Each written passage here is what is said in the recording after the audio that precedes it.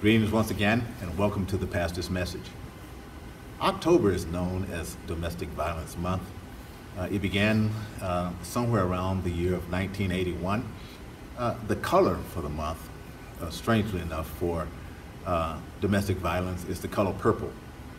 And perhaps those around the world will celebrate, or not celebrate, but actually initiate the wearing of purple in regards to Domestic Violence Month.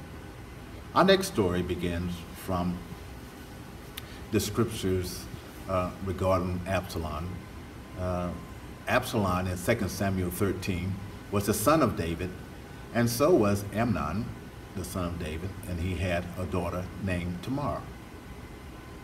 Well, as the story goes, and it's interesting reading about this case of domestic violence, Amnon was in love, just terribly in love with his sister, and he couldn't get over the fact that he loved his sister. So much so that he wanted her for himself. He was sick to the point where his friend told him, look, pretend to be sick and then ask your father, the king, to send your sister to you to feed you while you're in bed. And he did so.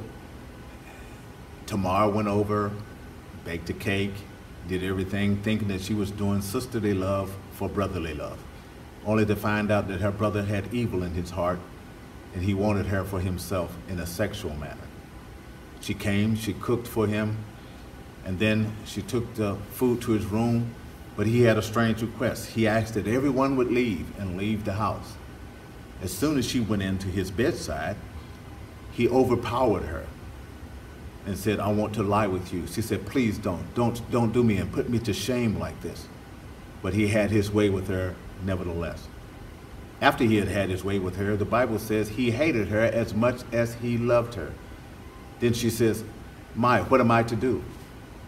I'm no good for anyone now. I have to take off my virgin clothes and I have to take off my outfit so people know that I'm not a virgin anymore. You have ruined my life. She went back home.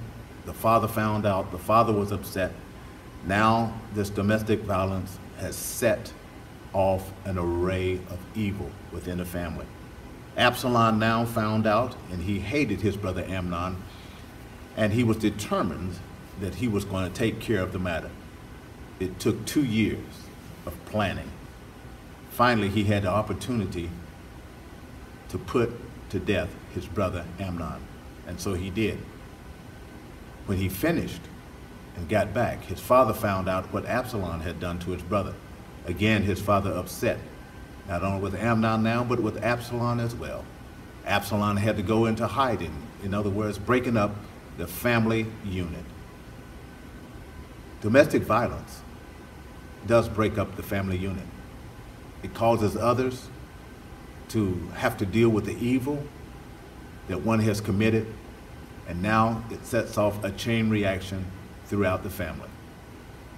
Help us to pray and to ask God to give us the wisdom to stop domestic violence.